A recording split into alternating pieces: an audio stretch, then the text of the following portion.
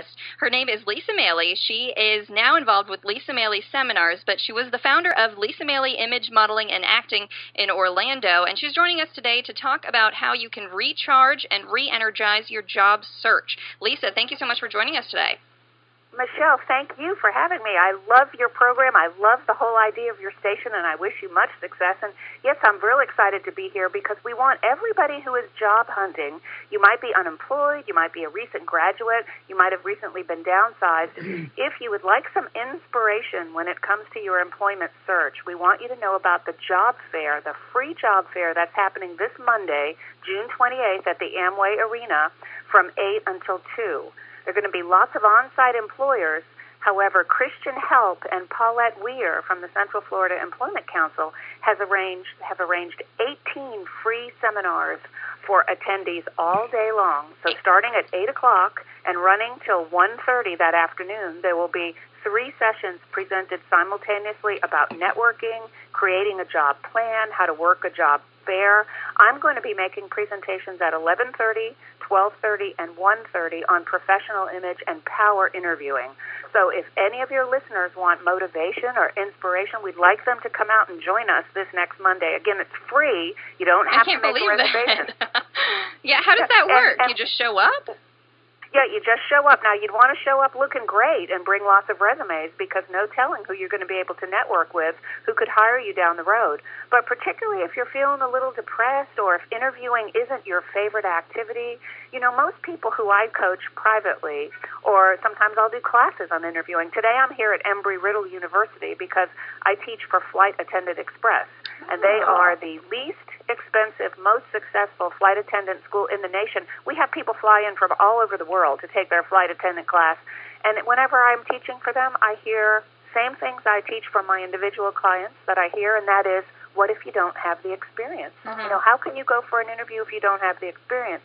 And we want to tell everyone that if experience were the most important factor, you wouldn't even have to show up at the interview.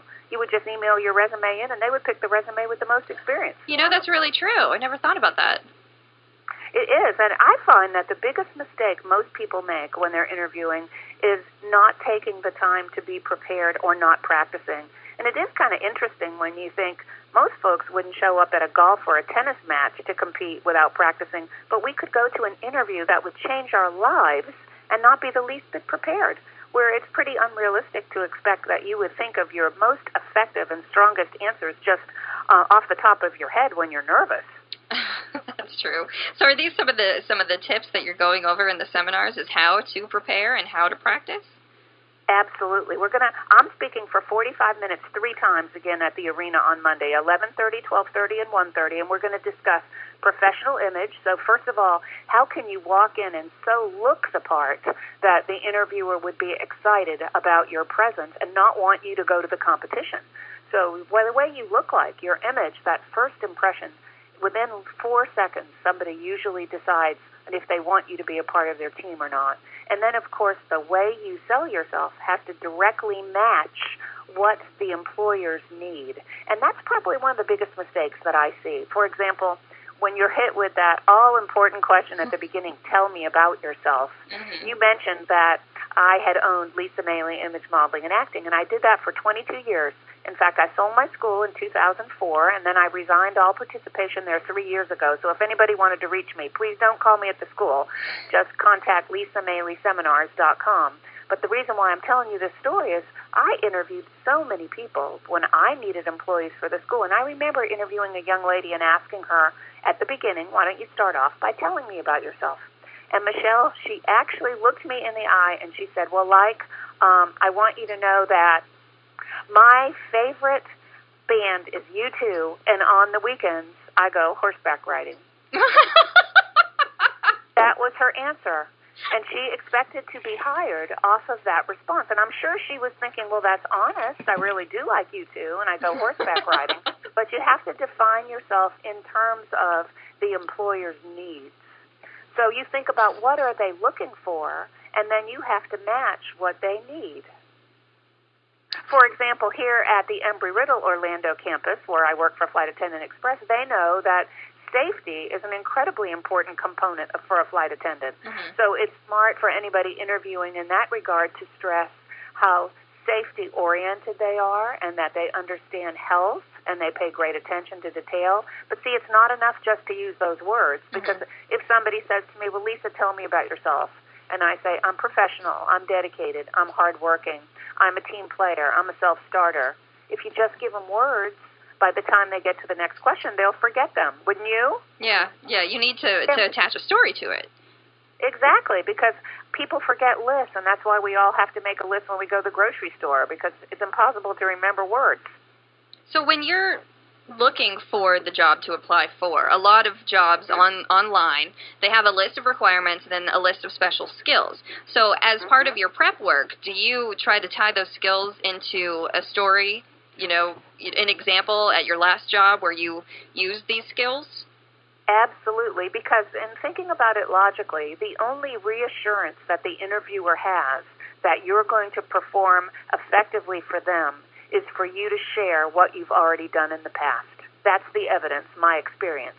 And that's why, in effect, people who have done volunteer work can sell really good stories when they're in interviews as well, because it's not about how much you got paid for it, it's about what you've accustomed to doing and what your work ethic is. So it's critical to make a list of what the interviewer is looking for and then go in prepared to tell stories about how you possess the qualities that they need, because we're looking for a direct match. You know, the interviewer is only sitting there thinking, what's in it for me? Is this person going to work out for me? And, of course, all interviewers are interested in eliminating most of the people who they're interviewing because they want the very top candidates. So you can't present any negatives in your interview. Everything's got to be positive and upbeat. Now, what happens if you're sitting in the interview and you know that you messed up? Is there a way that you can redeem yourself? Absolutely, and it's important to have practiced so much beforehand that you have identified your talking points before you walk in. Essentially, Michelle, it's the difference between being active and passive. I was once interviewing a young man who actually I had coached years prior, and then he wanted to work for us. So I asked him about his success on the football team because I noticed that he had gone to state the year before, but he didn't win. And he was smart enough to come back to me and say, you know what, I really loved being on Winter Park High School's team. I learned so much about teamwork. We gave it our all. We didn't win, but that's not what I was the proudest of in high school. He said, what I was the most proud of is that I started my senior year with a 2.9 GPA, and I decided I was going to raise it, and I raised it up to a 3.6 on top of playing football. That is actively controlling the interview in a really subtle yet pre-planned way so that he could give the impression that not only was he a hard worker on the football field, but he would work hard if I hired him too. That is a fantastic answer. It really is. And see, basically, when you go into an interview, when I'm coaching individuals, and I do a lot of private coaching, we videotape, it's all about, have you decided beforehand what you want to share about your skills, defining it in terms of what they need. Essentially, to me, good interviewing is just like talking to the opposite sex. You never really answer their questions. You just tell them what you want them to know. And that's why, you know, I coach a lot of pageant girls, too. That's why in pageants they call the interview the personality competition, because usually if you're sitting in front of a future employer, usually they've seen your resume and they're impressed with what you've done professionally. But now it comes down to, do they like you? Now it comes down to, what do you look like and what's your attitude? Do you come off as upbeat and friendly and enthusiastic? Because we know these attitudes are contagious. And I coach an awful lot of people who are, let's say, 50 plus, who are looking for work. And sometimes they'll complain to me, well, Lisa, you know, there's discrimination out there. Nobody's hiring me because I'm old. And really what it comes down to, because I'm always super honest with people, it comes down to, no, you're not old, but you might be slow. And no one's going to hire you if you're slow. And we know slow comes in lots of different ages. There are lots of teenagers I know who like to sleep in until 2 o'clock in the afternoon. That's slow. But the reason why the confidence and the energy that you portray in your interview, the enthusiasm that you bring to the interview is so critical is because the interviewer is thinking, well, this is you on your best day. So if you don't look like you're ready to jump in and go to work and have that happy, positive, upbeat attitude on that day, why would they want you to go in there every day?